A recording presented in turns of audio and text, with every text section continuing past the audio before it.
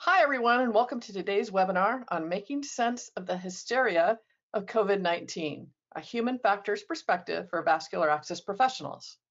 I'm Judy Thompson, the Director of Education at the Association for Vascular Access, and we're broadcasting today from our socially distant COVID-free cave, kinda. I'm joined today by Blake Hotchkiss, who is assisting with AVA Education and will be fielding your questions today. So without further ado, I'd like to introduce our speakers today. Dr. Hudson Garrett is the president and CEO of the Community Health Associates, LLC, and has a faculty appointment as an adjunct assistant professor of medicine in the Division of Infectious Diseases at the University of Louisville School of Medicine. He also co-founded the nonprofit, the Infection Prevention Institute, to help shepherd dissemination of best practice of infection prevention and control across the healthcare continuum of care globally. Hudson holds a graduate certificate in infection prevention and infection control. He's board certified in patient safety and infection prevention and control. And in addition, he has completed the Johns Hopkins Fellows Program in hospital epidemiology and infection control. He is a frequent international lecturer in the areas of infectious diseases, healthcare associated infections, and infection prevention and control. Dr. Garrett has lectured in more than 25 companies as well, but countries, and given testimony to the government and regulatory agencies on a variety of topics related to infectious disease. And new to our AVA family is Sean Kaufman.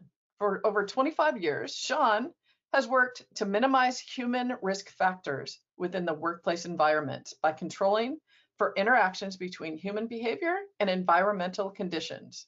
Before leading his own organization, Sean has served at the Centers for Disease Control and Prevention and Emory University Rollins School of Public Health. His tenure at both organizations, or during his tenure, Sean has responded to several emergency situations, including 9/11, anthrax attacks, Ebola, H1N1, and SARS, for which he was awarded 2 Health and Human Distinguished Service Awards. Sean is a behavioral expert who understands the risks of being human. He has served many organizations and assisted in controlling apathy, complacency, perceived mastery, and unconscious incompetence. I can't wait to hear more about that one. All noted human risk factors, regardless of where you are in the world and what industry you serve. So without further ado, Hudson, Sean, take it away. Perfect. Thanks, Judy, and good afternoon to each of you that have joined us. I know several of you were on our first webinar that we did, and in conversations with Judy, we wanted to have sort of a second series to bring you updated information about the current pandemic, but also add a different level of complexity to the conversation, which is how do we deal with this from a healthcare provider and resiliency standpoint and really address the human capital aspect. So you can see our objectives for today are to really look at both current and future implications to vascular access. We want to really model the best behavior and looking at some behavioral modifications that might be necessary when dealing with PPE. And then lastly, what can we do to plan for the future? I think that's such a really important piece of this, is that we can't just look at this as a COVID-19 situation, but more importantly, we need to look at this moving forward. As always, for a quick disclaimer, all the most up-to-date information is available on the CDC website, and we also refer you to check with your local health department guidelines for specific guidance for your individual geographies. So what do we want to do with our time today? Well, as we talked about last time, we want to make sure you're safe. We want to make sure the patient is safe. We want to sort of demystify, which is really the theme of today, some of the hysteria. There's some good information out there. There's some bad information. There's some sort of true information, if you will. And then lastly, look at some rational and pragmatic approaches to make sure we can mitigate this outbreak, not just today, but again for the future. So what is the government doing right now? Well, this is a pretty loaded question, as we're all familiar, but this is pretty much a very collaborative approach with CDC, FDA, EPA, a variety of different agencies, HHS, of course. And one of the most important things to note since our last webinar is this high throughput capacity for rapid diagnostics. We'll talk about testing a little bit later in the program, but this was something that was not available in the private sector when we talked to you last. The other thing that's really promising, and you've probably seen it on the national news, is a lot of the public-private partnerships. You know, organizations like GM are stepping up, offering to make ventilators. And while some of this will take time with some of the regulatory hurdles, it's a great thing to see that the country is sort of rallying together to help produce some of these vitally needed medical supplies. We've also seen a commissioning and production of new PPE, and we were very familiar with sort of the challenges with this. Many healthcare facilities have run out of PPE, are close to running out, or in some cases making their own PPE. And so this is something that Sean will talk about and some of the things that we can do to protect ourselves, but also sort of protect our brains from burnout. And then lastly, there's additional federal support that's coming through FEMA, the Department of Defense, and Health and Human Services. So there's a lot of stuff going on, and this is pretty much a moving target. So I want to go back to, again, what's that risk profile for this particular pandemic? And again, overall, it's pretty low. So if you're normally healthy, you don't have a lot of comorbidities, then the mortality and morbidity for this is pretty low. We do recognize, however, and Sean will talk about his perspective on this here shortly, but we recognize that there's a group of people that are very vulnerable, people that we need to think about with their comorbidities. And then, of course, us as healthcare professionals are going to interact with known or suspected or not even suspected patients that might be symptomatic. When we first launched the program with Judy, we had sort of that general travel advisory with China and some of the other places. And of course, now with community spread taking on a new sort of pathway in the US, this is something that's a rapidly changing target. So what is the current status? Right now, we're close to 350,000 cases. We've got about 15,000 deaths. And in the United States, we're at about 35,000 cases with 471 deaths as of the 23rd. Again, this information is updated usually twice a day on the CDC website, and you can also look at it live with the Johns Hopkins map, which should be coming up on your screen here in just a second. This is my favorite map because I'm a visual person. I like to be able to see, and it gives us not only real-time information about the total number of cases, but one of the numbers that I think the media especially has not focused on is the total number of recovered patients, which you see on the right.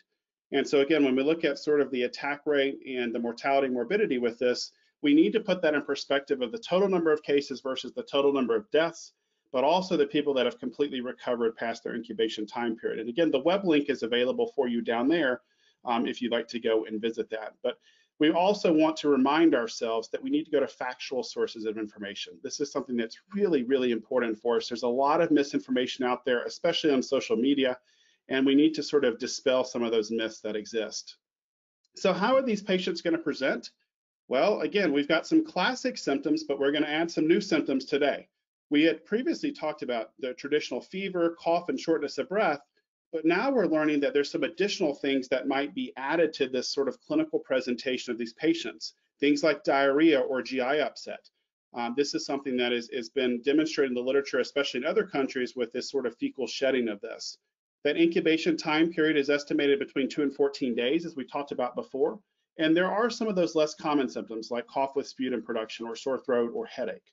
Again, not every patient will present the same way, and so it's important that we risk stratify these patients, make sure we take the appropriate type of isolation precautions if indicated, and not every single patient that presents with respiratory illness will be indicated to get an actual COVID test.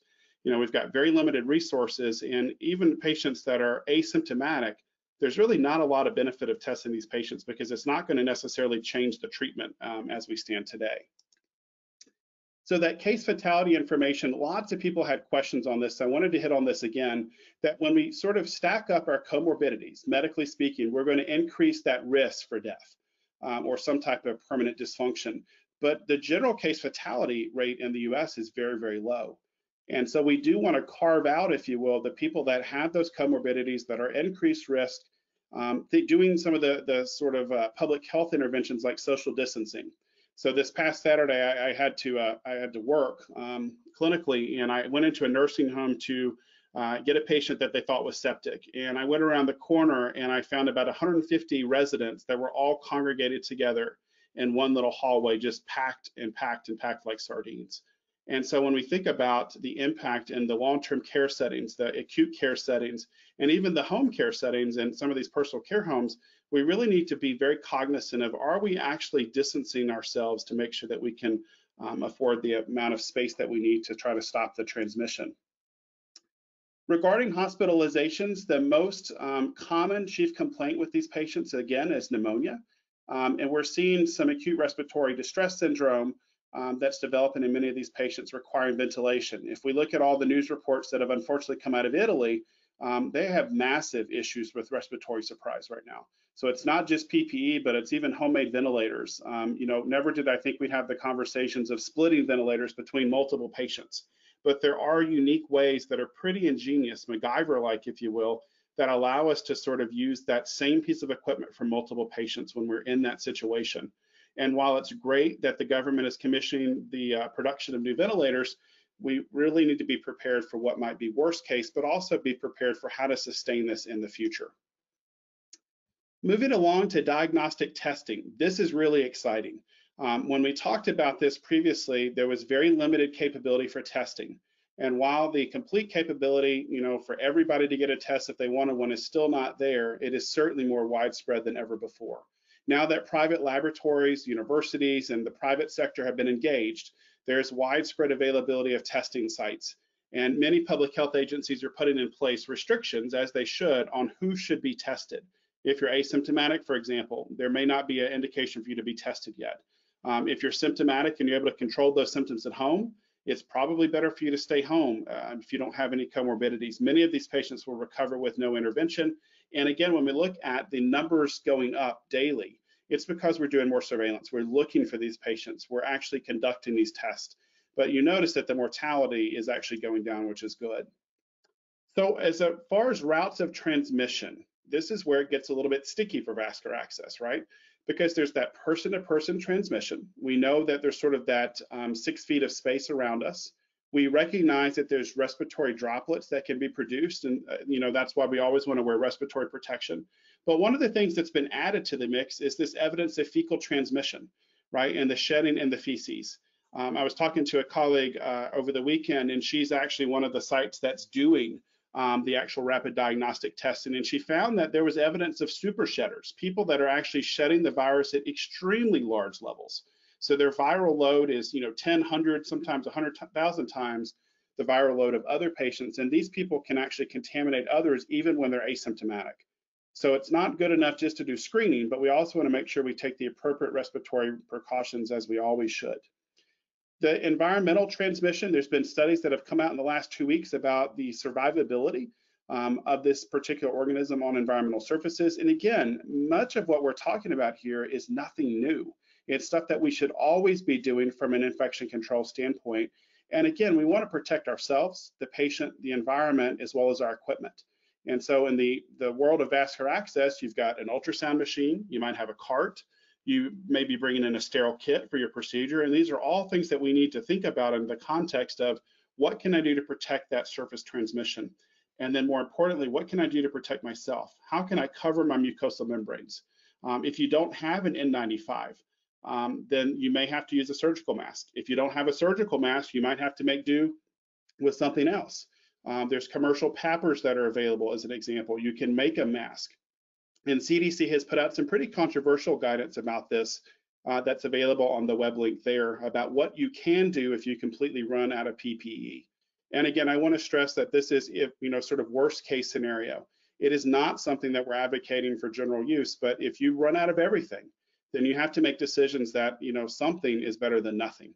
And we want to make sure we sort of consider that. As far as the risk of transmission, while we know that most patients that are spreading are symptomatic, there is certainly evidence that there's people that are not symptomatic that are still able to spread, especially these super shedders, if you will. And community transmission has been occurring, and we'll go through a breakdown of that here in a second. So it's not just sort of that respiratory spread, but it's also what are we doing with our environmental surfaces? So for example, if you're completely out of disinfectant, but you have bleach, well, you can certainly make a 1 to 10 dilution of bleach. If you don't have anything, then there may be other products like alcohol, which I think Sean's going to talk about in your actual healthcare setting that will afford you the opportunity to at least do something. Something, again, is better than nothing. And a lot of times with many of these organisms, physical agitation of them can actually help remove them from the surface. Community spread is not something we like to talk about, but it is something that is a reality. So all 50 states now have cases, but 27 states actually have documented community spread of COVID-19. This past weekend, I had to go to the grocery store to get a few things, and unlike many, I did not buy 100 rolls of toilet paper or anything like that. But I was amazed at sort of the hysteria in the community, not just with the actual customers, but with the employees of this particular grocery store. Some of them were wearing, face masks that they had made. I saw one person actually wearing a baby's diaper that he had sort of taped to his face. I saw another individual that was wearing some type of sock that I think actually went on a golf club that he had put a hole in for his face. And so there's a lot of different activities that are taking place out there. And while community spread is certainly concerning, there's some great basic interventions that we can do, such as hand hygiene, staying home if we're ill, keeping people out of our facilities unless they're absolutely necessary to be there. And you've got the social distancing thing, which in my opinion is not going so well. I saw many people in my local community that were just out as if nothing was going on. And so it's really a matter of balancing the risk versus the benefit. When we look at those at-risk populations, right, who are the people that are most vulnerable to this disease? Certainly our older patients are huge here, but those that have significant comorbidities, especially lung disease, diabetes, hypertension, immunocompromised patients, if they're receiving oncology treatments, this is all something that we have to think about. Many of you may be involved in actually doing some type of infusion for these oncology patients, and we need to have a backup plan. What can we do to make sure they can continue to get those life-saving drugs while making sure we keep the other patients safe as well as the staff? So maybe staggering appointments, having an outpatient area where you can actually have a patient in every other room, using curtains as an example. There's lots of different things that we can do, but we need to think about continuity of care for these patients and what are some of the things that we can do to make our PPE last longer, which Sean will talk about later in the program. There are many basic things that we can do to mitigate risk, and I'd like to focus on a few of the most common, right? The first thing we can do is try to stay away from the exposure. And that really means protecting ourselves. We are exposed to stuff every single day as healthcare professionals. We're exposed to infectious diseases, we're exposed to body fluids, you name it, we have exposures. And what we really want to try to do is not control the world, but control our reaction to the world. If we anticipate that we're going to have eye exposure, then wear eye protection. If we think that we have a respiratory pathogen, let's make sure we at least use airborne precautions or droplet precautions. We can stop visitors from coming into the facility. And this is a very hard one right now. I ran into a patient's family earlier this past weekend, and it was very hard to see the loved one's reaction to the fact that they could not actually go in and visit. I think that's something that's really, really hard, that we have to think about the messaging and also think about how we as healthcare professionals can sort of be conduits to maintaining patient communication. And Sean's got some great ideas about that. We can also put in place engineering controls, right? We can make sure that we sort of eliminate risk. We can engineer things into the process that will help us, like putting barriers in place. And one of the hot topics always is ensuring that our human resources teams are working with us to ensure that if we are ill, we are contagious, we're infectious, that we can stay home and be compensated for that. So many healthcare workers work paycheck to paycheck. And it's really, really important that we have something in place, not just for COVID, not just for Ebola, but sort of the long-term philosophy of how do we take care of our own? How do we ensure that we make it easier to do the right thing by staying home? And part of that starts with us, right? As individual healthcare professionals, we have an obligation professionally, we have an obligation ethically to take care of our patients and ensure that we have the appropriate training. One of the things, Judy, if you'd like, I'd like to go ahead and put that poll up. About sort of the general awareness of where people are right now. So we'll go ahead and do that now.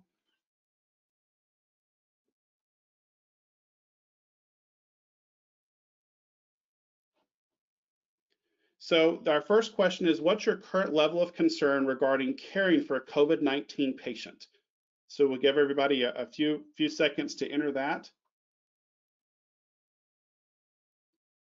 Just wait until we get a little over 50% answering. Perfect. Thanks, Judy. Of course. Okay, we're looking for your personal opinion, not your organization. So this is how you feel as a vascular access professional. Okay. Let's share these. Well, it looks like many people are, most of us, 60%, 77% are either very scared or somewhat concerned. Perfect. And then a small quarter percentage basically is neutral or not worried. Yeah, and I think that's a pretty normal reaction to sort of, and again, the hysteria that's going around there. Hopefully you'll leave today with some ideas about different ways to approach sort of that fear. How do we mitigate that? And then more importantly, how do we build towards the future? Because with every outbreak comes an opportunity to learn, and with every opportunity to learn comes an opportunity to hardwire that process.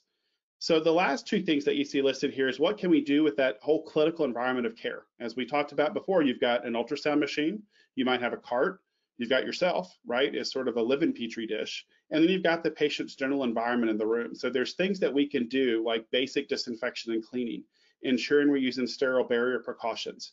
And then, probably the most important thing here is how do we collaborate with our infection preventionists and our public health authorities? There's a lot of information that's out there.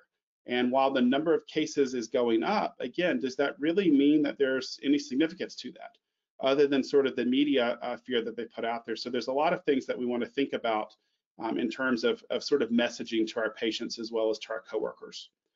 From a screening perspective, there are things that you can do to mitigate your risk, right? You can start with obtaining that travel history. Have they been outside of the country or in any specific city that might be a hot zone? Again, that changes every day.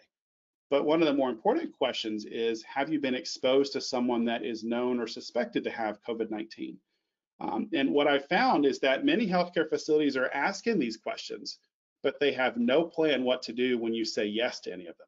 So if I say, or if I'm asked as a visitor, have I been exposed to COVID-19? And I check yes, there's really not a lot of follow-up, unfortunately. So we need to make sure that if we're going to take action, if we're going to ask these questions, that there's some type of protocol in place to handle each individual response that may come in. Those with symptoms, we need to further evaluate them. Is this absolutely a vascular access procedure that needs to take place now? And if it is, do I have the right PPE to care for myself and for my patient? If you have something that's a general, let's say a PICC line insertion, and there's no anticipation for aerosol being generated, then a surgical mask may very well be appropriate. And those are coming in the kits most likely anyway. But if you have a patient on a ventilator that may be producing aerosols, or you're doing some type of neb treatment or something like that at the same time, then that risk can go up. And so it's important to think about what can we do for ourselves, but what can we do from a source control standpoint to actually engineer out that risk from the patient. So if we're dealing with the patient, let's mask them. If we're transporting a patient through the facility, let's make sure we mask them as well. And then once we get sort of that patient contact, we want to use isolation rooms as much as possible. Those have run out. I was at a local hospital here in Atlanta that has over 40 patients on isolation right now on one floor. Certainly they don't have that many negative pressure rooms. Certainly they don't have that many isolation carts. And so nurses and other clinicians are getting creative. They're really doing sort of that tag team system to make sure that when they go in there, there's somebody spot checking them. When they come out, they're appropriately removing their PPE. They're still sort of maintaining that awareness toward hand hygiene, right? And then we can look at how do we remind ourselves and our visitors about cough etiquette. Again, we can stop some of this transmission by basic interventions that we should have always done. When we focus on PPE, again, wearing gloves, if you're wearing sterile gloves, great. That disposable isolation gown or coverall is acceptable. And again, much of this information, or much of this equipment, if you will, is actually coming in your kits. The use of a NIOSH-approved respirator, and there's a new FDA guidance out about this that's included on that link there that gives you other potential respirators that you can get access to that are not traditionally designed for healthcare. Eye protection is huge, right? If it's a mucous membrane and it's a wet fluid and it's not yours, you want to make sure it doesn't contact your mucosal membranes. This is huge. And then of course there's evidence out there about the survivability of this in the air for up to 3 hours right now. So there's a lot of information that we could learn here. When we think about PPE, Sean's going to show some great sort of head to tail approaches, if you will, to actually put your PPE on and remove it. But we also want to make sure we dispose of it correctly without contaminating our coworkers. That's something that's really, really huge here. And there are many places that are unfortunately being asked to reuse PPE. You think about masks, if you're washing a mask, you may actually break down the sort of membrane that protects you. So it's important to follow the manufacturer's instructions and ensure that what you are doing, if you're reusing PPE, is still going to ensure that you can reuse it safely. Respiratory wise, many facilities are out of N95s. They're out of respirators altogether. Some facilities are going to a PAPR system if they have those. Think about maybe having a dedicated team that can care for these patients that are fit tested, that do have respirators, that do have a PAPR system. And then ensure that every time that we're dealing with this and we're removing PPE, that we're performing hand hygiene. We cannot move away from this. I always go back to an old quote that a colleague at CDC said, which is, if we just washed our hands when we should, about 80 to 90% of infections would just go away. And that's something that really resonates very highly with me.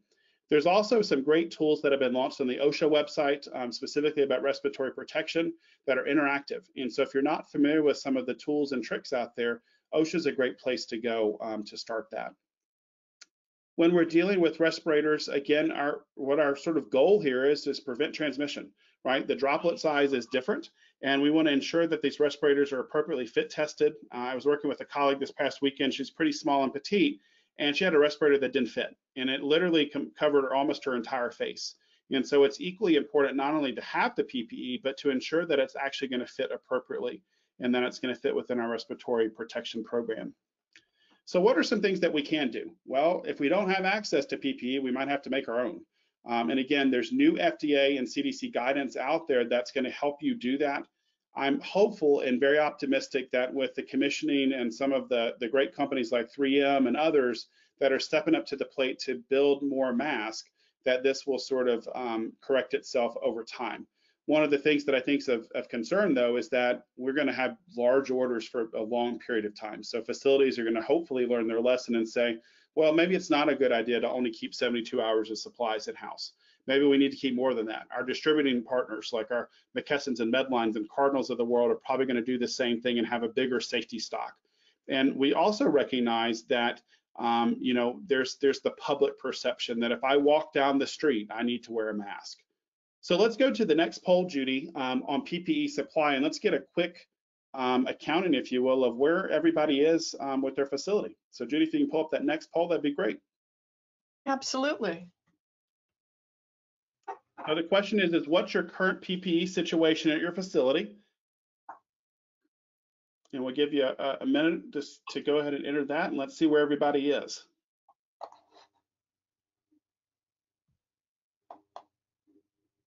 We should have added, we have very low supplies or reusing, but next time. Okay, we're going to close this poll and share the results with you. 55% are running very low. Another 6% are out. 26% of you got doing well. So that's where we need to go. We need to come raid your hospital. So, if you're in that category of you have a good supply, then awesome for you. Many are not. And I've got several colleagues that work in anesthesia that are currently unemployed right now because their facilities have canceled all elective procedures. And we want to think about, is this a procedure that's medically necessary now? If so, can we do it maybe in a negative pressure room or a procedure room that has good ventilation to sort of limit that risk? Do we have N95s or surgical masks? If the vascular access kits from the manufacturers run out, what might we do? So these are all things that we need to think about when caring for these patients that require that aggressive vascular access support. Eye protection, I think we forget about all the time. I myself am bad about this, but I try to be good. And right now I wear eye protection on every single patient. It just has become part of sort of my habit. And that can be in the form of goggles, which are great because you can disinfect and wipe those down. The face shields are great if you can get access to those as well, but regular eyeglasses alone are not something that's going to be helpful. So you want to make sure that you remove that eye protection when you leave the patient's environment. And lastly, there's been lots of emphasis on aerosol generating procedures. And again, if we have something that's going to generate aerosols, the recommendation again is to use that highest level of respiratory protection. There's different ways to accomplish that, but the reality is this should be a pretty low incidence in the vascular access space, I would anticipate. So you can always work with your infection preventionist to determine what the risk might be. What are some of the steps that you can take? Or there's some dedicated procedure rooms that have good ventilation with good turnover. There's lots of different things that we can do to mitigate some of that risk here. And then additionally, think about that full barrier precaution, right? We can put source control on that patient by masking them. We can also cancel elective procedures, as we talked about before. So these are all things that are difficult conversations to have, but healthcare leaders and administrators have to have these conversations. It's really important. And then as we finish up with some of the information, I again wanted to remind us of environmental infection control recommendations. There is an ever-changing list that the EPA maintains about products that are effective against COVID-19. So you can always refer to that list, see if the disinfectant that you have that's already EPA registered is on there. And that information is very, very helpful for facilities to determine, hey, do I even have the right stuff here? And then frankly, what do I do if I run out of those commercial products? Can I make my own disinfectant? What chemicals might I have access to in bulk that will allow me to still disinfect my high-touch surfaces? And also, we want to think about that ultrasound machine. And this is an area of focus that Judy and I both had for several months working on the little guidance document that we're putting out. But we want to ensure that we can actually disinfect that equipment without damaging it long-term and voiding that manufacturer's warranties. And then last is hand hygiene, right? I can't stress this enough. An alcohol-based hand rub or soap and water is hugely helpful. Soap and water by itself is great. And again, if we have visibly soiled hands, we want to go back to the use of soap and water. It's going to give us our best possible outcome. We don't want to smear it around, we want to remove it. So as we finish up with my piece, there's some other steps to consider, right? We can have face masks at facility entrances, which you want to make sure you do this carefully, because if not, they'll walk away, they'll sprout legs, and they'll disappear. We can ask screening questions. We can do this when we go into a patient to ensure. I would never rely on someone else asking these questions. I would always ask the question again. I'd rather the patient, frankly, be mad at me and say, well, I've been asked this 10 times, and yet I get a different answer. And so these are all things that we need to take personal responsibility for to do that. And then if we've got things like doors that are open, why not close them? Why not exercise a little bit of common sense and say, let's keep the respiratory pathogens in their room and out of our hallway. So these are some basic things that we can do. And then Sean's going to talk a little bit about this hierarchy of controls, which I think is fascinating. There's things like PPE, which you'll see at the very bottom of the chart, meaning they're least effective, and there's things at the top, like how can we physically remove the hazard itself. From a treatment standpoint, there are new updates. Again, some of this is controversial, but I've listed the 3 available treatments. Some of these are under the Compassionate Use Act through the FDA. You will notice that on the national news, like Teva, for example, donated some supplies, which was very, very generous of them. And there's also some additional things that are going through the FDA right now. One of the other things that I mentioned on the last program that I wanted to reinforce was the use of corticosteroids has been seen to actually prolong viral replication. And so this is something we want to avoid. And the last 2 things I wanted to go over with you was something that many of you asked on the last presentation, and I wanted to make sure I provided you a resource for. So several of you asked, what should I do if? And some of those if questions were, what if I walk into a room and I'm only wearing gloves and I'm exposed? Or what if I'm wearing gloves and a gown but no respirator? Or what if I'm wearing gloves, gown, and a respirator but no eye protection? And so these 2 charts actually tell you if you've had prolonged close contact with a COVID-19 patient who was wearing a face mask, right? So that's the first piece. And you'll notice that it gives you the exposure category, whether it's low, medium, or high. It tells you what the recommended monitoring is for that exposure, and then what, if any, work restrictions. And so you'll notice that several of these say no work restrictions. So it's important that your facility's occupational health team is looking at this carefully. And the second one is somebody who is not wearing a face mask, which of course is a more high risk event. And you'll see the same thing. So I wanted to make sure that we covered that. And Judy's got these posted on the right side of the screen for you to download. This helps us really look at this objectively. We take some of the fear out of this equation, and more importantly, it allows us to say, what do we really need to do? If we quarantine every single healthcare worker that's exposed, guess what? We're not going to have any healthcare workers. And so it gives us a more objective approach. So with that, I'm going to turn it over to Sean, who's going to go over some of the more human capital aspects of this. I can't say how excited I am enough. Judy and Sean and I had a conversation last week about what do we do next? How can we actually prepare the AVA membership and the vascular access professional for what's coming, and specifically what they can do to protect themselves from the future. So without further ado, I'm going to turn it over to Sean. Well, thank you very much, Dr. Hudson. I really appreciate it. And wow, I also appreciate the chance to be able to talk to so many individuals serving on the front lines out there. All of you are heroes, and I truly, truly, again, appreciate the opportunity to serve you. My interest, and I have to give a great amount of appreciation. My background is in infectious disease and behavior. And the reality of it is that I never really truly knew that our skill subsets would actually complement one another, meaning in 2004, I had an opportunity to start working with scientists who work in high containment labs. That would be BSL-3 and BSL-4, things like anthrax, Ebola, you name it, we work with it. And being a behaviorist, we run a simulation training lab. And now for 10 years, I dabbled in healthcare. There was no doubt. We taught nurses and doctors how to wash their hands and remove their gloves without contaminating their hands. But in 2014, I was honored by being asked to evaluate the Emory University isolation unit for Ebola, and to determine whether or not doctors and nurses were ready to treat the first 2 Ebola patients. And it was during that experience that I learned that there is so much that we can do together and so much we can teach each other. It's 2 professions, biosafety and infection control, literally running parallel to one another, and they can truly learn from each other. And so I want to share with you some concepts about what I call clinical containment and why these lessons are so important.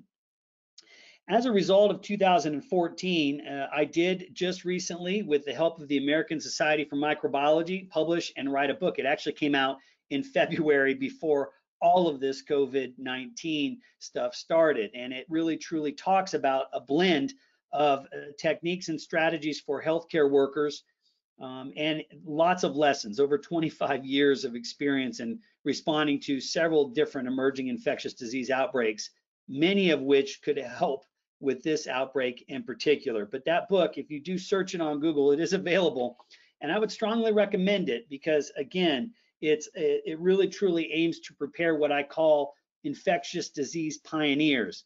These are the individuals that work on the front lines of emerging infectious diseases, and I do have strong opinions. Unfortunately, I believe that having had the opportunity to work with HIV and AIDS prior to protease inhibitors, meaning when you got the disease, it was really truly a death sentence at that point.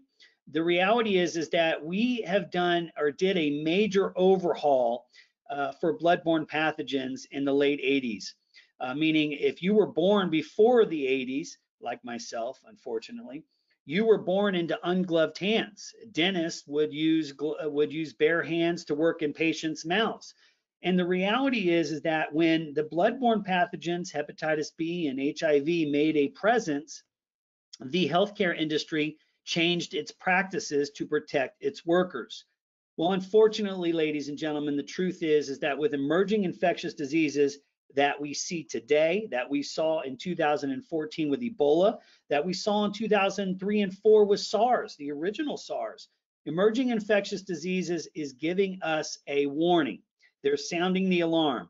The healthcare industry has got to do more to face threats like emerging infectious diseases like this COVID-19, because we're very fortunate that even though this disease seems to like us equally, meaning it seems to love us as a host, the reality is it doesn't treat us fairly. It's a bully. It's picking on people who I call VIPs, or vulnerable immunocompromised persons. And believe it or not, I think VIPs is a good term because we can say these are our VIPs and treat them like very important people. But the reality is that this is a bully. It picks on people in an unfair fashion. And if you have any conditions, pre-existing comorbid conditions, diabetes, heart disease, respiratory diseases, over the age of 60, get ready. This virus is a bully and can and does pick on you. So the reality is that that's what this book is about. It's, again, a combination of infection control and biosafety.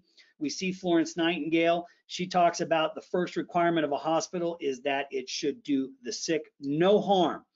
And unfortunately, with over 1.2 million healthcare associated infections each year and over 100,000 deaths in the United States, it's not about whether infection control works. We know it works, but it's about, can we improve infection control, and can we complement it with existing technologies and strategies to make it better? And I believe the answer is yes. I work with several hospitals, and I'll give you a classic example.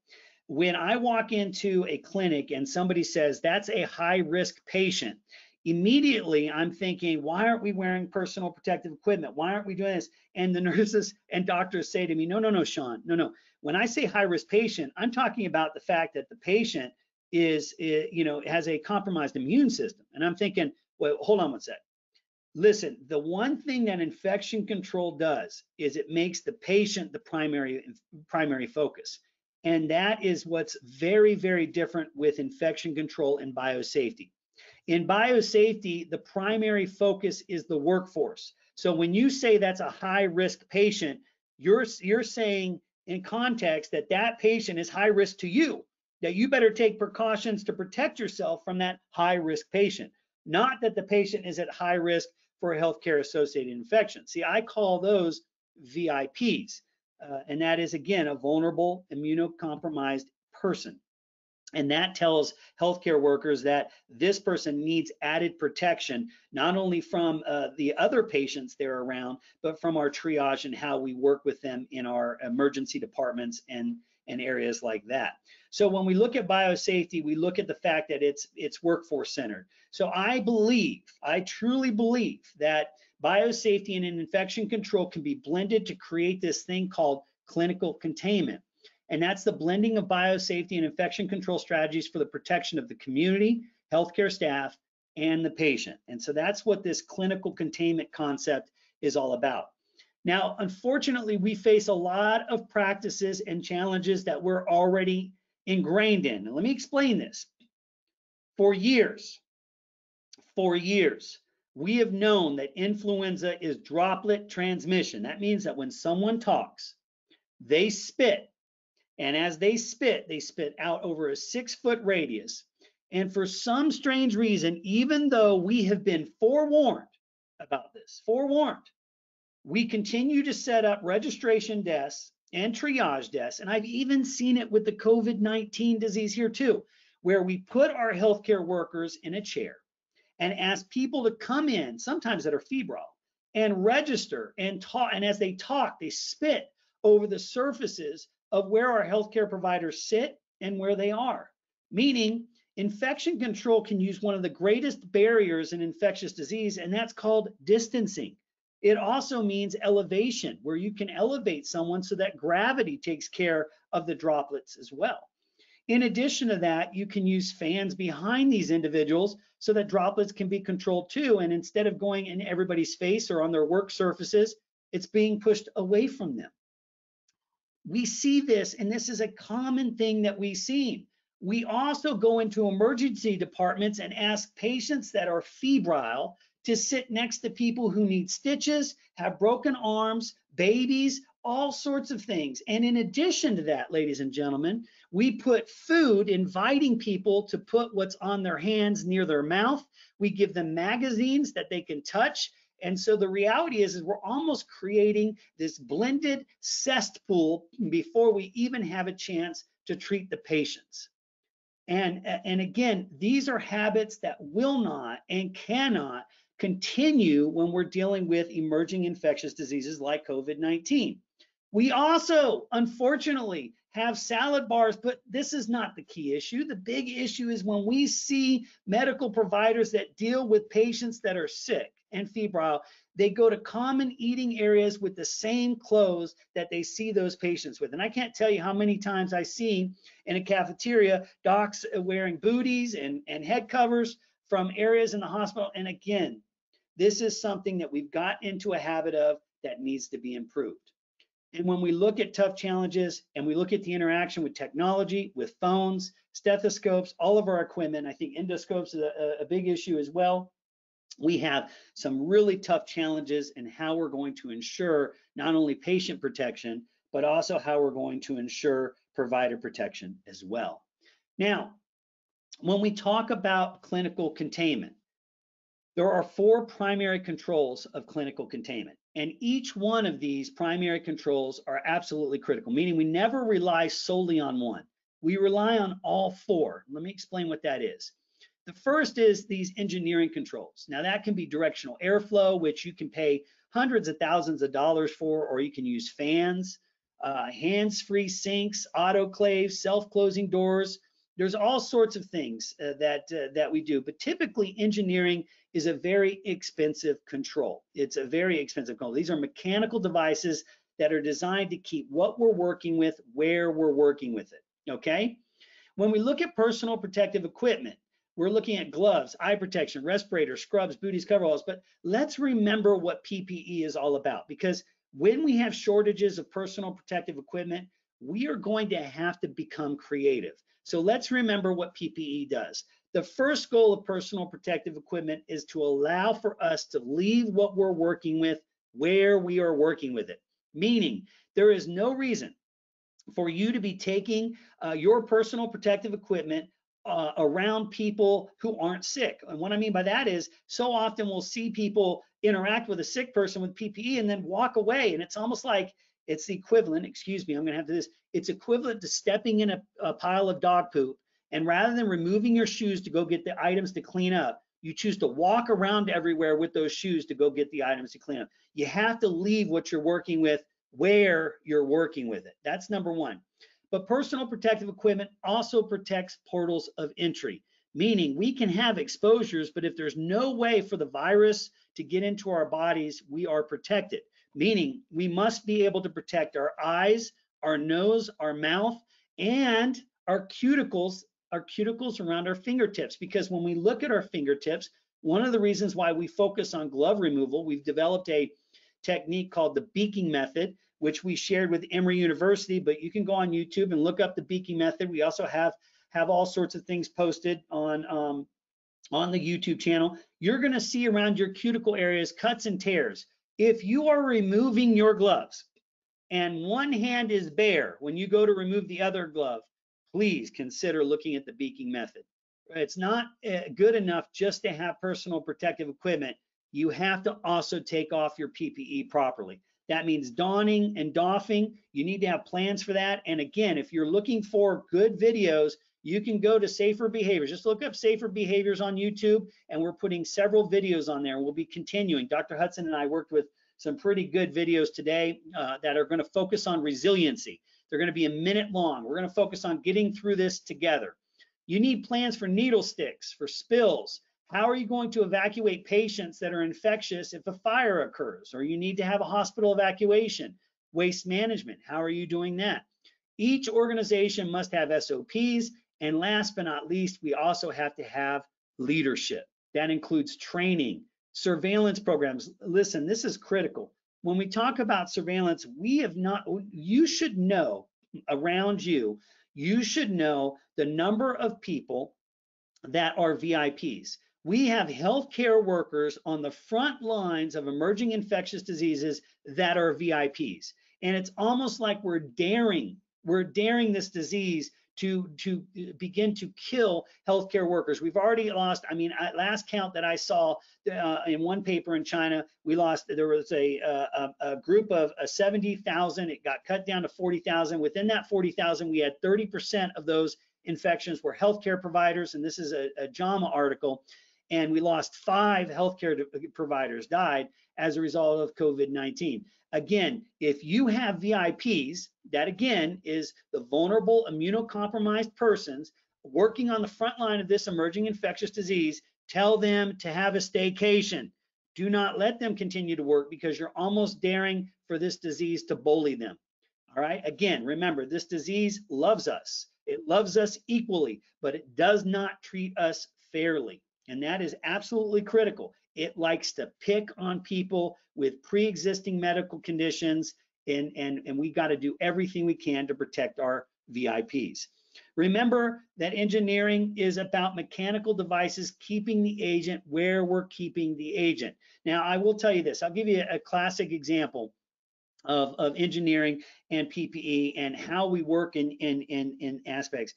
During the Ebola aspect, I was asked by the nurses and doctors to stay and to watch over and manage the Ebola unit, the unit at Emory Healthcare, and I wondered why I was doing that. And I remember Jill Morgan, she was an all-star ICU nurse, was looking at Dr. Brantley, and she was touching some things, getting him undressed. She was doing her assessment. And she then began to walk away from Dr. Brantley, and I banged on the window and I reminded her to sanitize her gloves, because we want to try and keep what we're working with as close to the patient as we possibly can. Touching the patient and then walking around areas without sanitizing gloves only allows for containment of what the patient has to move around the room, and that's not what we want. So engineering keeps everything where it's supposed to be. The personal protective equipment is designed to protect portals of entry and allows for us to leave what we're working with behind, so that when we move forward and away, we're working again from clean to dirty and from dirty to clean. There should never be a time where dirty and clean meet instantaneously.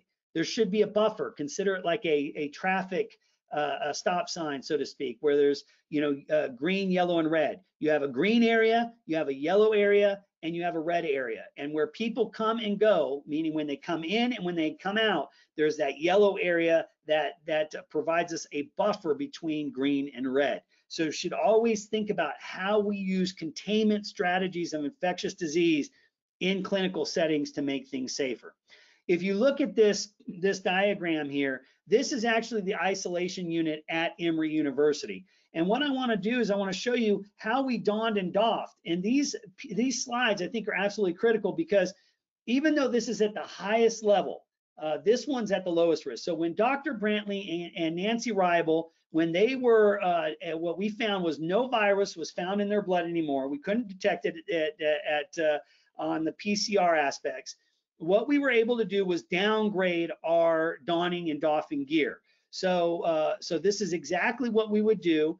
They would wear 2 pairs of gloves, a gown, a face shield, and a mask, and booties. Now this is very similar to what we're seeing now. And so this provides a SOP for how you want to don that gear, and it provides an SOP for how you want to doff that gear, okay? And again, very important that you remember, this is very important that you remember, sanitize your gloves between each step. This is a lipid envelope virus. Now that may not mean much to you, but it means a whole great deal to scientists.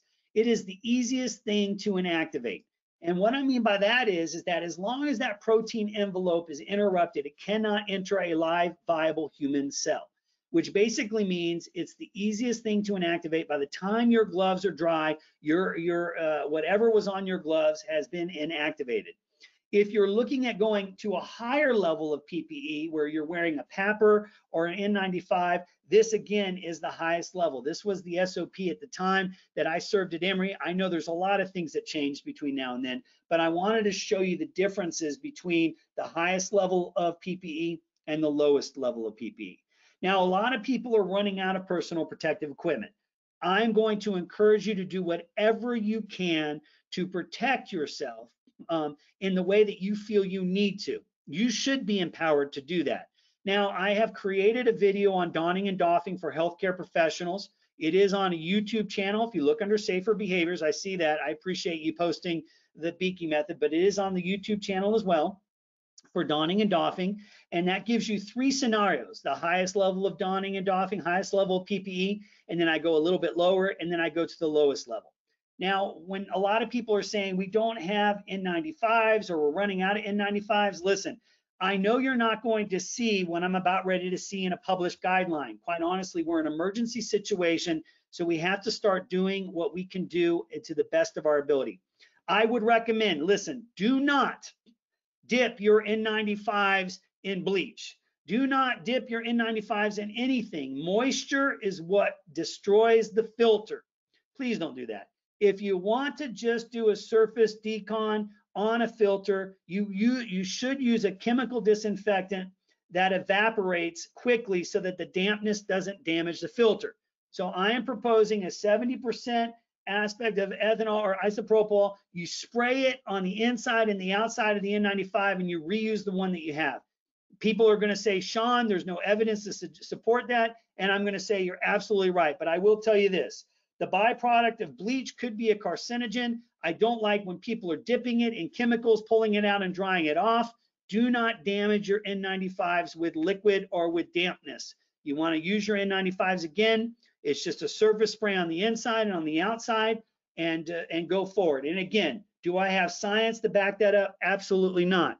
but I'm not concerned about the surfaces. If I can inactivate what's on the surface, I'm going to try and preserve what's on the filter, meaning the filter, the stability of the filter. That's what I'm worried about, okay? So again, very important that we look at that. What is the goal of the SOPs? Listen, safety is very important. It can't be just one person. We are a family. We are only as strong as our weakest link. By standardizing our practices around patients, we are going to ensure a standardized outcome. If we vary on our practices, then we get variable outcomes, and that also includes safety. So listen, again, ladies and gentlemen, very important. We have to standardize the practices of donning and doffing, needle sticks, cleaning up spills, waste management, even how we triage patients. All of this matters and should be standardized, because if we don't standardize it and allow people to work in the way that they see they should work, because they perceive risk completely differently, they're going to behave very differently around that risk as well. So it's very important that we understand that an SOP is 2 or more people doing the same thing the same way to achieve the same result. And again, I put a couple of SOPs that you can use when you're cleaning up a spill from a patient that may have gotten sick. Very important that you let everybody know that there's been a spill. You change your personal protective equipment so you don't track away the spill. Always clean the spill from outside in. Allow for appropriate contact time, and always log and report the incident. Remember, we should be training not only the highest level professionals, but also the people that take care of the spaces as well and do cleanups in these environments. When you have a needle stick, should be a very clear aspect as well. There should be a very clear plan. Expose the wound, flush the wound for 5 minutes, cover the wound, doff normally, report for medical assessment, log and report the incident. Again, should have very clear plans. You should also make spill kits available. We have a lot of spill kits for chemical agents, but not for biological. I've put a painter's bucket because it's the best. It's, again, what we did at Emory. We created these spill kits and we were very happy. I'm not going to break patient confidentiality because Dr. Brantley wrote about this in his book, but the reality is that he was feeling so good very early on in his treatment with Ebola that we got him a #1 combo with a sweet tea from Chick-fil-A. And he had just gotten back from West Africa. He was doing great, and he was eating it. And halfway through it, he stood up and said, I got to go to the bathroom now. And boom, more diarrhea around the room and around the nurses than I've ever seen. And it's bloody diarrhea with Ebola, latent stage disease Ebola. So we were very happy to have prepared and had those biological spill kits available. Okay, your isolation and evacuation, you should be considering what you're going to do to evacuate a patient in 3 different types of situations. Number 1, you've got time. That's green, non-life threatening.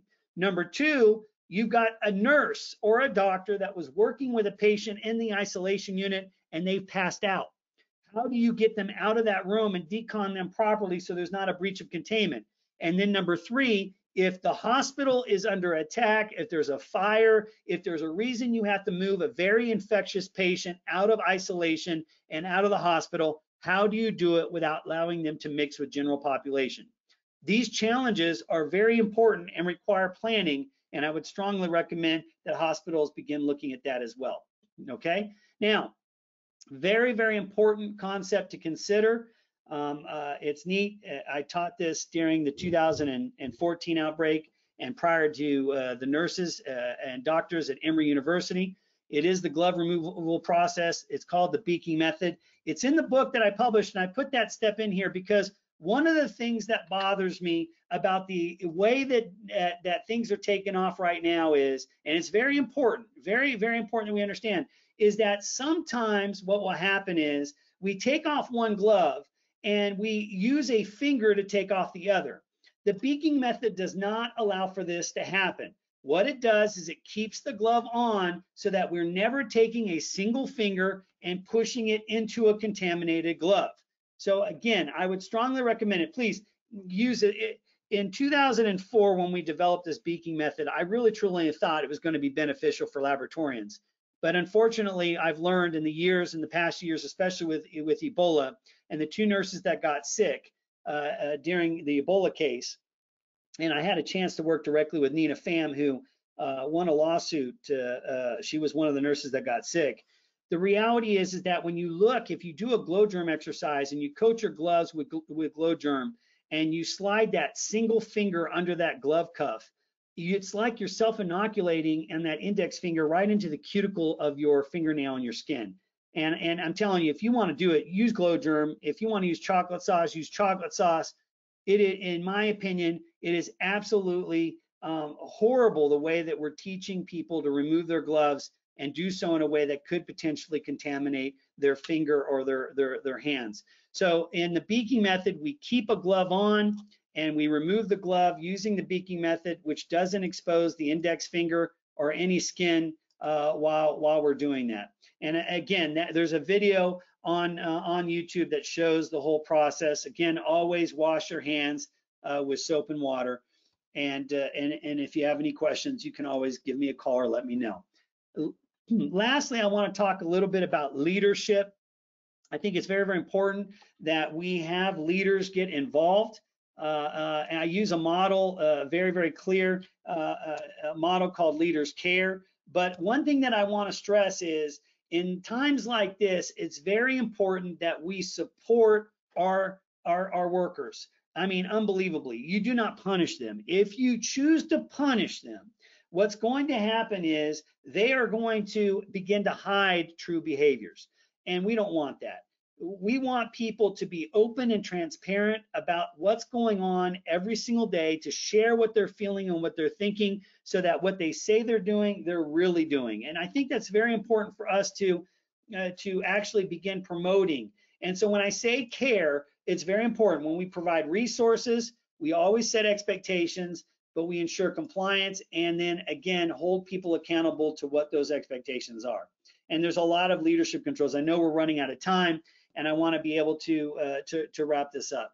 When we look at the general public, we have to develop systems that address fear, stigma, and denial. In the general public, people become afraid of what it is that we're encountering. They begin to stigmatize anything associated with it and then like to deny all science. Whereas the pioneers, the healthcare workers, will deny that their symptoms or something that they're feeling could potentially be the disease they're working with. No, I'm just tired, or it's just allergies. And then when that doesn't go away and it starts to present more like the disease they're working with, they begin to fear it, and then they fear stigmatized or being stigmatized that they should have known better or should have done better. We have to develop systems that address both the public and the public health professionals, okay?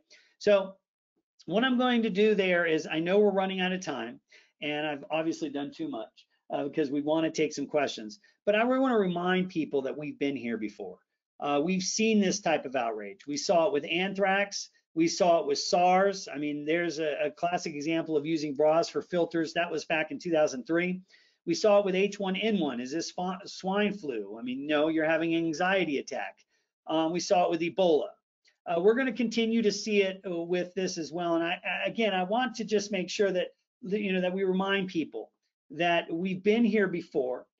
We will be here again, ladies and gentlemen. This will be something that we experience in the years to come as well.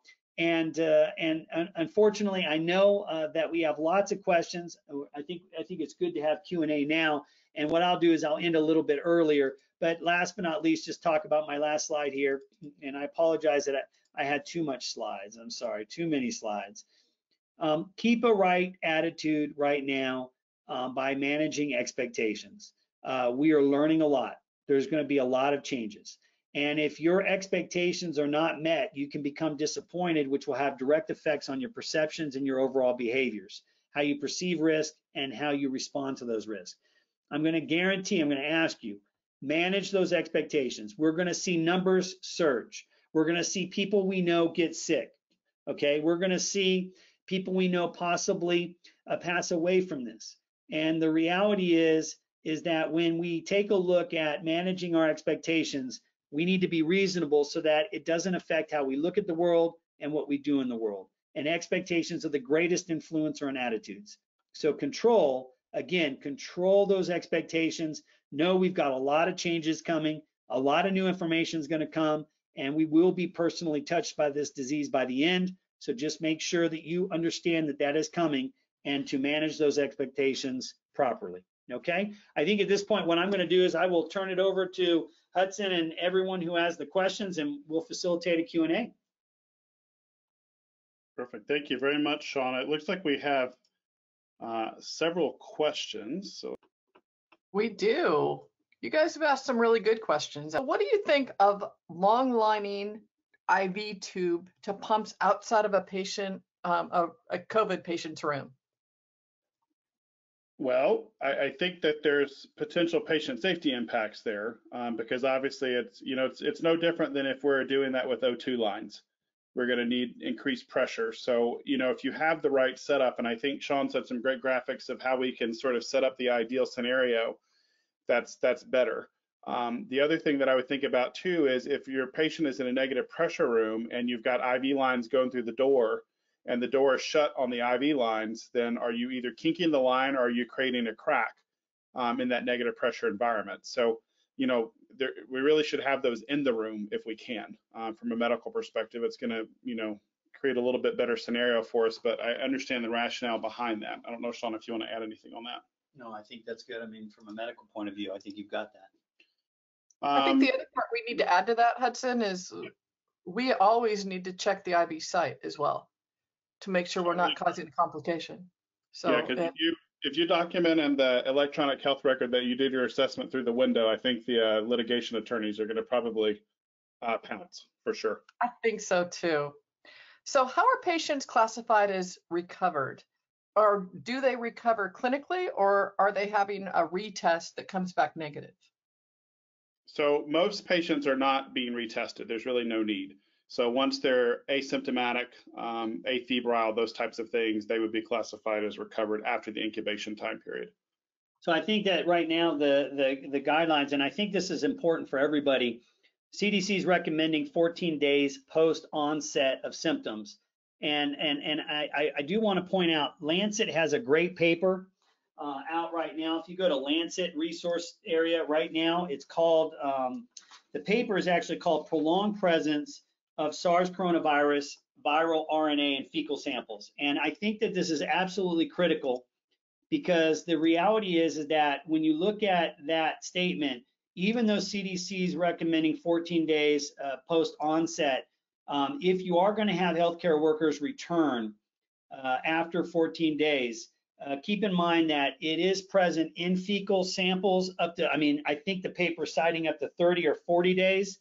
So you may want to make sure that if they do go to the restroom and primarily use, go defecate, number two, they're going to want to focus on good hand hygiene before returning to the workforce. Very good, thanks. So I think I'm going to bring Blake in to ask a few questions for us as well. Blake, you there? I am. All right. Thanks, Judy. So the next question here is, there's a lot of discussion and miscommunication regarding daily use of the N95 mask and reuse versus extended use. If a patient has no symptoms, then is a surgical mask adequate protection, or should all healthcare providers be wearing an N95 mask in daily patient care? Well, I unfortunately saw this weekend where I went into an emergency department, and the day before everybody was wearing a surgical mask, and then they suddenly switched to everybody wearing an N95 because they had a patient with suspected corona that turned out to be negative. So I want to pose the question this way. Do we wear an N95 every time we have respiratory illnesses? Do we wear an N95 every time we have flu or anything like that? And the answer is no. So it really doesn't make a lot of sense to me to wear an N95 for patient care that's not going to involve people that are symptomatic, that's not going to involve aerosols, and really preserve. And if you look at the CDC guidance, they specifically call that out to preserve N95s and those level respirators for aerosol producing procedures. So our respiratory therapists, our anesthesiologists, our anesthetists, certainly EMS professionals that are doing neb treatments, things like that, that's really where you're going to see the biggest bang for your buck. So there's really no reason in my mind to be walking around wearing an N95. I think, from my perspective, one thing, this is where we can really be a little bit smarter with what we're doing. I don't believe that there is a risk, no risk. I think that if you take a look at red, green, and yellow, red is somebody who is symptomatic, fits the clinical presentation of a case. you obviously, rather than everybody wearing a mask as a healthcare provider, you put the masks on the people that are red, and not necessarily an N95, but contain what they have within their nose and their mouth with red patients. When you look at yellow patients, these are patients that may have symptoms or may not, but have been around people that are known illness. Why they're even presenting and close to healthcare providers is beyond me. They should be triaged away. You should not be allowed in a hospital right now if you're asymptomatic and demanding to get a test. Because you're looking at, if you look at super spreaders from MERS, there was a case that was a beautiful example, 80 people from one person in a healthcare setting. And if you look at it, it was simply because this person was being touched by multiple healthcare providers and screened by multiple healthcare providers, rather than just limiting the number of contact points this person had and using spatial aspects to minimize disease transmission. So I think that when you look at a green, yellow, red, you can develop policies, practices, and your triage and screening procedures that are going to not only minimize your personal protective equipment use, but you're also going to be minimizing patient contact with healthcare workers. So I think there's a lot to think about. There's a lot of strategies that can be put in place. Awesome. So here's another question. In regards to the self-made mask, which we saw a good example in the slides there, isn't it more dangerous to do that because of the false sense of security? What's your view about reusing masks? So my answer to that is absolutely not. Let me explain what I mean by that. Reusing masks, we're in uncharted territory. Actually, we're not. There's a lot of countries worldwide, the third, they're, lower SES aspects. They're what we would consider under-resourced countries who have been using PPE reusing PPE for a long time. One of the things I want to empower people to do is, if you've got nothing, something is better than nothing. So you're absolutely right in saying that. Well, do we produce a false sense of security? Well, yes and no. I mean, if you're going to tell me to work around a patient that is classically symptomatic with no respirator protection, and I'm going to try and do something rather than nothing, then I'm going to say something is better than nothing. I think that anybody who's trying to be creative in solving this problem is probably going in under the impression that this is not ideal. It's not perfect. I'm doing the best that I can to protect myself. What do you want me to do? Nothing? So I think that from a psychological point of view, we need to empower our providers to take control of their safety and their health, and to do what they think they need to do, especially if they are under-resourced and are looking at a situation where they don't have what they need to work safely around infectious patients. I don't know if Dr. Hudson, you want to add anything to that? No, I mean, again, it goes back to that risk-benefit analysis. And if would I want to reuse necessarily a surgical mask for a week? No. An N95, I might be able to get a lot more use out of. So again, I think about the risk that you're going to be undertaking, screen your patients appropriately. Good triage is really, really helpful here. And then also think about other controls that you might be able to add, like a negative pressure room. So if I have a patient, again, I've got source control in their mask, that's going to give me a lot more protection than if I'm the only one masked. So we really want to mask both individuals in this setting. I also will say that I walked into a hospital in the greater Atlanta area, and they make every single person walking in, whether they come in by foot or by ambulance, wear a mask. You could be coming in for a trauma and you have to wear a mask, which again, I think to Sean's point, does that really make the most sense for our PPE utilization, or should we really try to prioritize these patients? And I think you could go back to a sort of a pediatrician model where you have sort of a sick waiting room and a healthy waiting room. And as we screen these patients more appropriately, and again, that comes with good triage, we might be able to sort of root out some of those issues that way as well. Excellent. Probably a very pertinent question to those in vascular access here. What should be worn when placing a PICC line for a positive patient? And the question goes on, there is concern with using the PAPR and maybe the continuous air purified respirator and the air flow contaminating the sterile field versus the N95 getting hot if worn for more than an hour. Yeah, I think that's a very reasonable question. I mean, I personally always like to go with what's most comfortable. So for me, I love a PAPR. That's just my own personal preference. If I have a PAPR, I'm always going to choose a PAPR. If I don't have that, my next level of protection would be an N95. I've worn an N95 this past weekend for 14 hours in a row. So it is definitely uncomfortable, but I would rather have that highest level of respiratory protection and sort of be equipped for that if I can. I wouldn't be, necessarily tremendously concerned about the airflow. I think that's, we can't control the air in a situation anyway. Even in an operating room, we don't have total control over the air. So that to me would be very low on the totem pole. Sean, I don't know if you want to add anything on that. I think that we do the best that we can. If you're concerned about droplets or directional air, remember fans are a very cheap way of doing things. And again, a lot of people are talking about, the fact that handkerchiefs are bad for healthcare professionals. And I want to do two things here. I want to highlight the fact that, well, something's better than nothing, if that's all you've got. But, a lot of people aren't talking about the fact that handkerchiefs are actually a good thing for patients.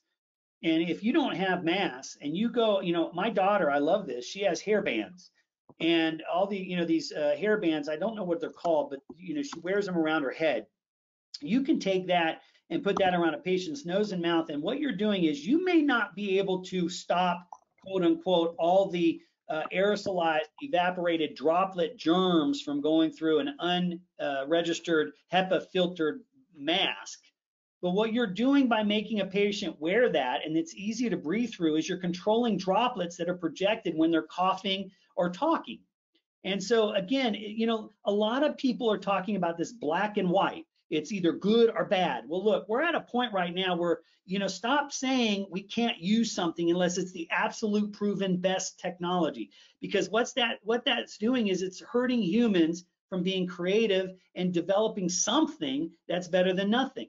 And so again, consider saving the surgical masks and the N95s for the healthcare workers, using them appropriately, but using things like hair bands and things that will allow patients to cover their nose and their mouth to control for droplet transmission. So in a previous webinar, we talked about disinfecting ultrasound machines. And I think really the question here is about what is the best way to protect our ultrasound machine and disinfect it in the COVID environment.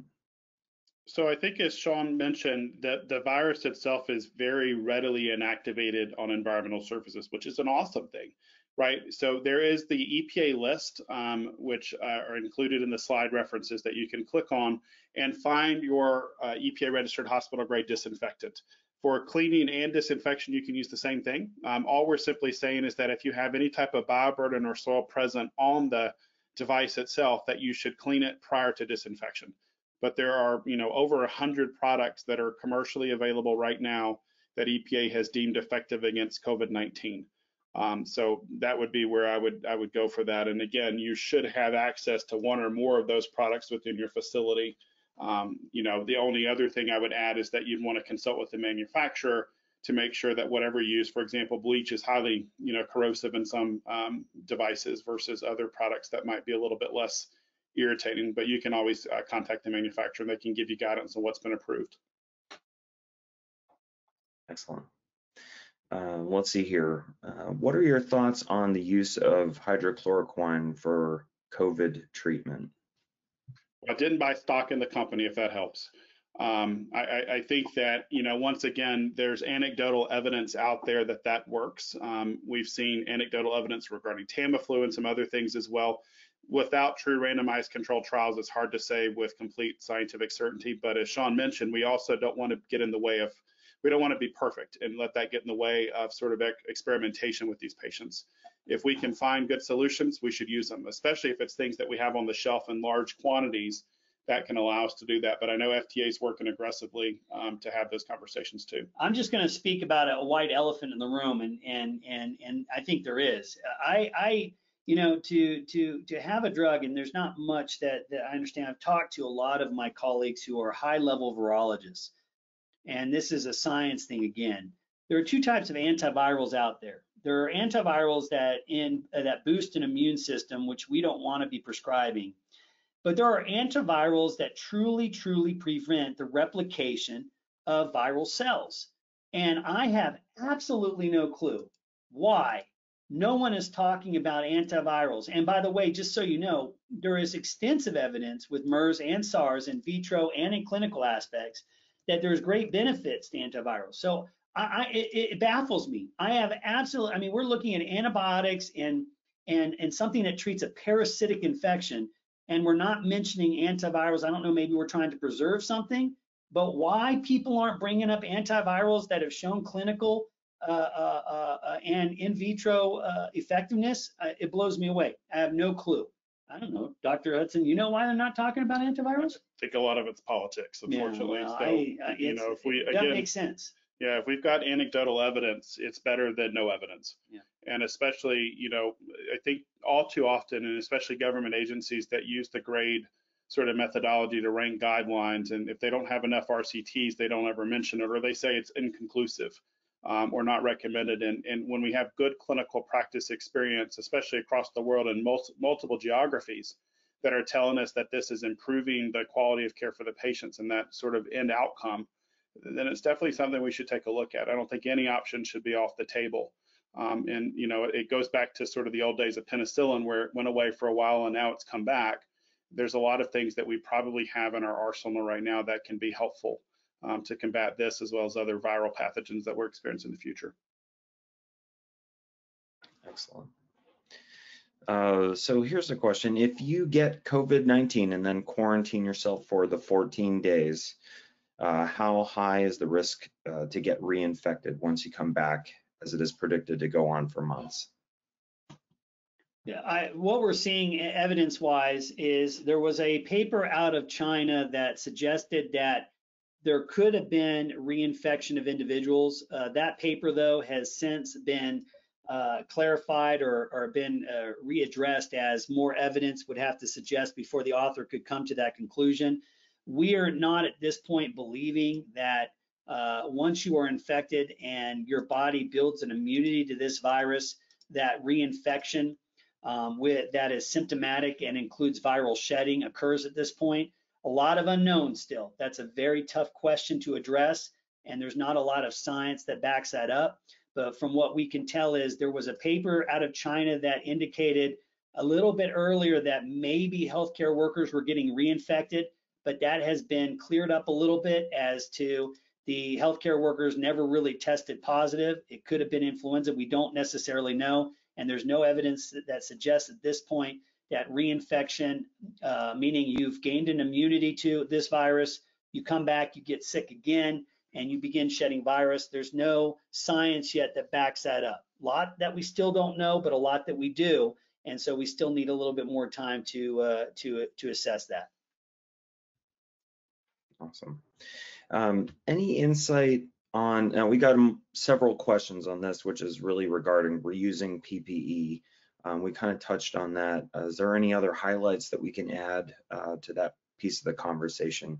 A lot of people are mentioning that they're running out of supplies and kind of looking for guidance.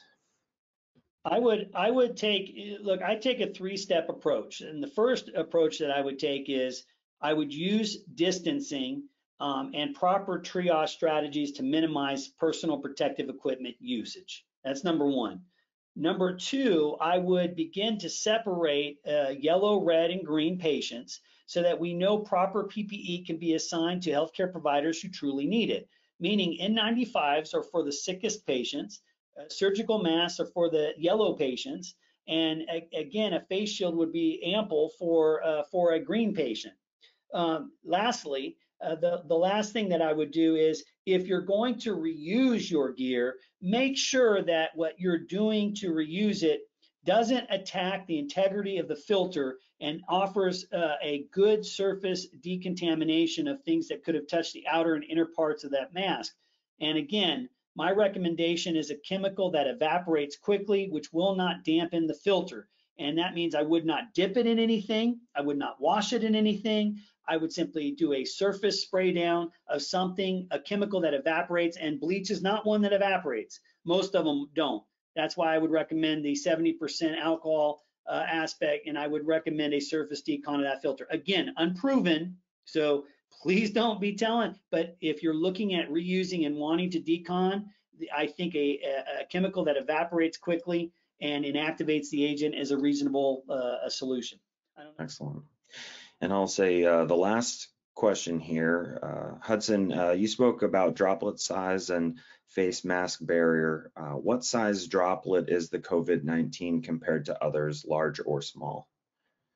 So when we think about the difference between the sizes, so when we think about airborne precautions, we're trying to have that tighter filter, if you will. So the reason that CDC's recommended that is due to aerosolization. It's not necessarily due to general transmission. So a regular surgical mask for a patient that is not receiving any type of aerosolization procedure would be fine. I don't know, Sean, if you want to ask or add anything different. Well, I think that so in laboratories, we break up containment levels called 1, 2, 3, and 4. And containment levels with level 3 are agents that are spread through routes of aerosol like brucella, Bacillus anthracis, anthrax, Francisella tularemia. We have plague. All these pathogens, tuberculosis, all these pathogens are breathed into the mouth and deep into the lungs, which cause pulmonary infections. This is something very unique. It's different. It's not being breathed into the lungs. It's actually hitting mucous membranes like eyes and your nose and your mouth. And so again, I think that when we look at aerosolization, the word is semantically being split here. Someone exposes or coughs out a droplet before it hits the ground, it evaporates, and now they find remnants in the air. The question is if we have a protective barrier in front of our mucous membranes, is that enough with this disease? I believe it is, but I think more evidence is needed to suggest otherwise. We see there's a great paper out with influenza that talks about, it has healthcare associated infections with nurses that wear N95s versus nurses that wear surgical masks. And in a clinically controlled trial where it looks at HAIs, there was no statistical difference between a nurse that wore a mask and a nurse that wore an N95 with influenza. And we believe this disease kind of operates very similar ways when we talk about aerosolization. So with that being said, I'm going to turn it over to Dr. Hudson. I think he's going to bring us out. Perfect. So I appreciate all the questions, and just a couple of conclusions that we want to remind everybody of is that this is yet another opportunity to standardize our practices. So going back to sort of the CLABSI bundle and the bundles that IHI did many years ago, where we standardized our central line approaches both for insertion as well as care. This is yet another example of that. How do we make sure we hardwire that? We also recognize that there's some simple things that we can do as vascular access professionals that will not only keep the patient safer, but also prevent potential occupational exposure. We don't want anybody to go home with this. We don't want everybody to have, to be quarantined or anything like that. And again, it's an opportunity for us to be reminded of the importance of our work, but also the sort of critical attention to detail that we need to have. The basic things that we need to focus on, right, are prevention and screening, hand hygiene, the use of PPE as appropriate, and then keeping our clinical environment of care clean and disinfected. And when we think about PPE, don't overuse, don't underutilize, and work with your value analysis team, your engineers, your infection preventionists, and your risk managers to come up with a PPE system that's going to be effective for you, that's going to meet the needs of your patients. You're never going to be faulted for going to a higher level of PPE if that's what you have access to, but we want to conserve that in this very difficult time for all of us as healthcare professionals. And lastly, every outbreak comes with, again, that opportunity for learning. If we pass by that opportunity, then we have completely missed out. There are so many things that we could be learning as healthcare institutions. And while the federal government, publishes papers and publishes guidelines, each of us as healthcare professionals that works in vascular access and also as a facility, we need to figure out what worked well, what didn't work well, what can we do differently next time so that we can prepare for that next pandemic that might come. Every time that we endure one of these, it's something that we need to learn, and we need to hunker down and actually find better practices that are going to be able to be readily implemented in a rapid fashion. That's really important. So with that, I'm going to turn it over to Judy for some closing remarks. And we do include the reference again to the CDC website as well as the references for today's program. Sean and Hudson, thank you so much. This was a great program. I appreciate both of the expertise that you guys bring to this. And again, thank you. This was a wonderful, really informative webinar. Again, other things for you to know, because a lot of us don't have those meetings to go to right now where you can get the education we generally get at our network meetings. We are hosting webinars almost every week at this point, and sometimes two. This week, we also have another webinar with Lee Steer is going to talk to us about lean technology and One Stick Success, what it does for his institution, and that's on Wednesday. These are free webinars. We hope to see you there.